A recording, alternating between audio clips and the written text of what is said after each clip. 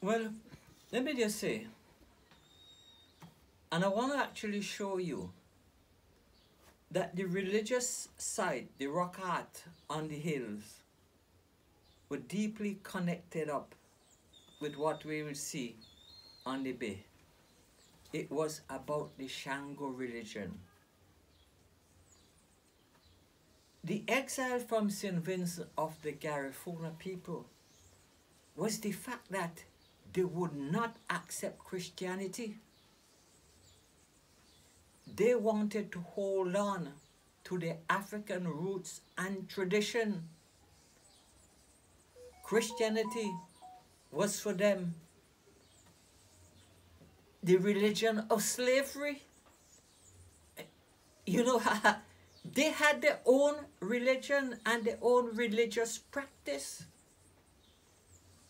They worship the sky, thunder, lightning, the sea, the volcano. And let me actually stress, you know, why the rock art was placed up on the hill, because it was facing the volcano.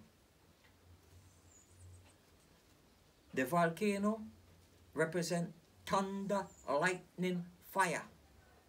For instance, in Christian tradition, fire is seen with hell. That was against the whole religious concept of Shango and the Garifuna people. Fire was something they worshipped.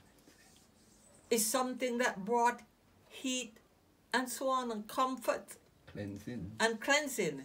It wasn't about hell.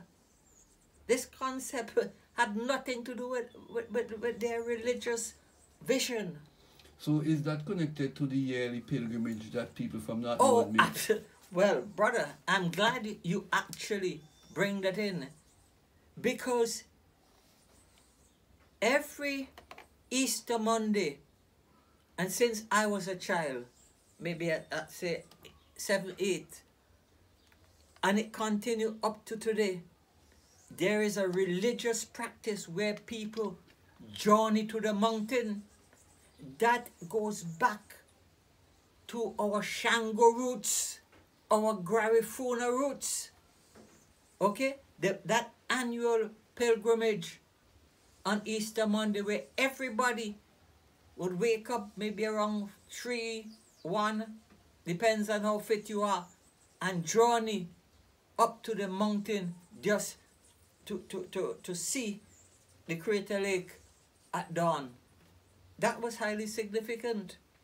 And that's all linked with the 13 stones, Corner Bay,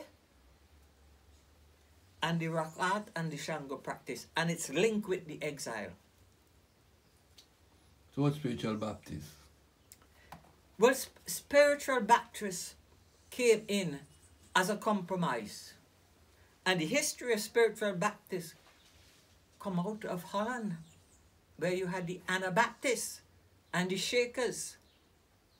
That didn't come from, say, Britain. Okay? But obviously, they had to modify the Shango. But elements of the Shango is within the spiritual Baptist. I know a lot of spiritual Baptists will tell you, you know, we don't have nothing to do with Shango, because of the way the white men see the Shango as with the drums, with the heartbeat, with the pulse beat, and that. But that was what the white man feared: the beating of the drums and the power of the drums. Okay, but they believed that the drums had a lot of power, which it did, because the drum could mimic the heartbeat. Okay, so if you don't get that right, you know, it could mess you up.